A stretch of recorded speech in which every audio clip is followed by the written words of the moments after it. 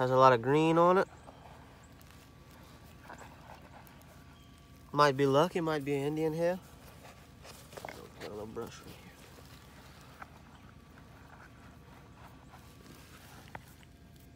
I'm gonna go get some water. Check this out. It definitely has some markings on it. It's plated in silver.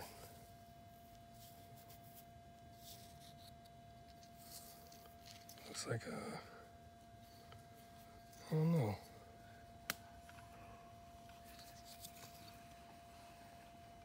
Has an F on it with some mountains. There's a rim of it. So I'll bust it open, we can take a look at it.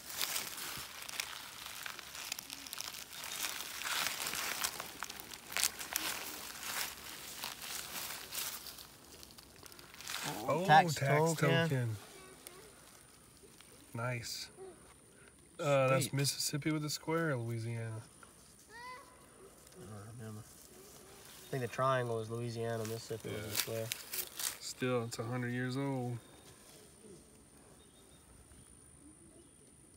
What we got here? Dang.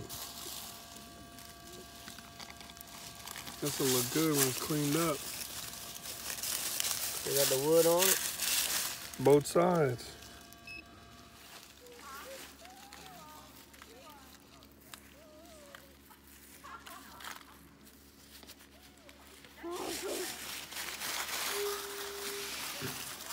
Your whole time.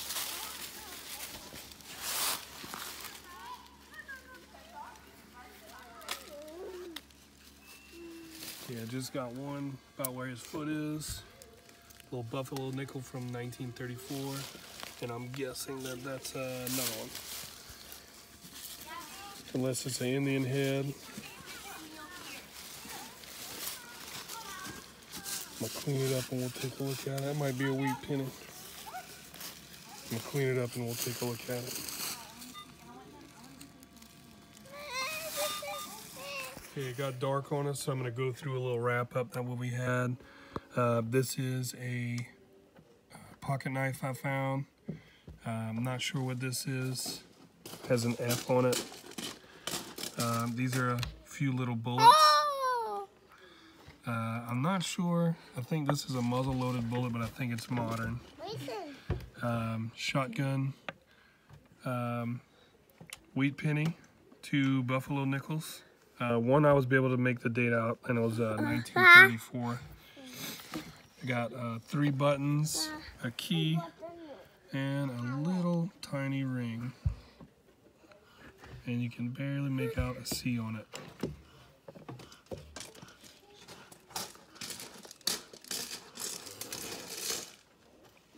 And these are my 2 accomplices today.